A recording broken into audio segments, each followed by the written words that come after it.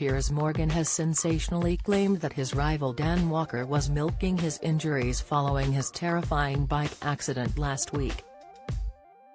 The broadcaster was flung onto the road after colliding with a car while cycling to Sheffield train station while navigating his way around the busy Ecclesall Road and St Mary's Road roundabout in the city centre. Since the accident, which left him requiring hospital treatment, Dan has been documenting his recovery on social media, which Piers has now taken a pop at.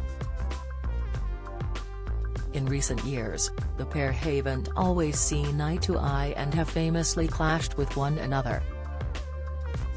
During an appearance at the RTS Television Journalism Awards on Wednesday night, Dan, 45, joked that he was up to his eyeballs on drugs after taking painkillers. The Channel 5 news presenter continued, "It could be a fun night, everybody, okay? I'd like to apologize in advance for anything that I might say that is near the knuckle. My idea of where the knuckle is has completely changed within the last 10 days. To give you an idea of my mental state, let me put it this way, if a weather presenter were to question me in any way, shape, or form, I'm liable to storm off stage in an enormous huff," he added, a clear reference to Piers walking off Good Morning Britain.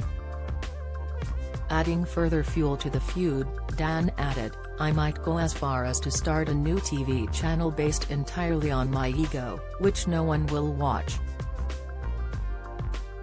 But Piers was left completely unamused after discovering what his rival had said and instantly flocked to Twitter to lash out in view of his 8.4 million followers.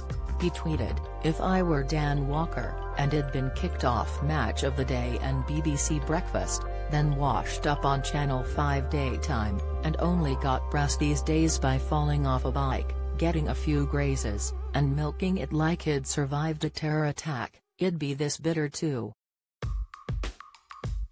Dan recently explained how he was lucky to be alive after being struck by a car on the 5 Junction roundabout after saying his helmet had saved his life.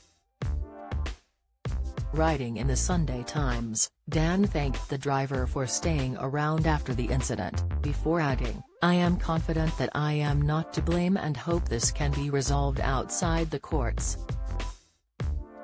I know I could have died, but I also know how easy it is to make a mistake, even when you're trying to be very careful."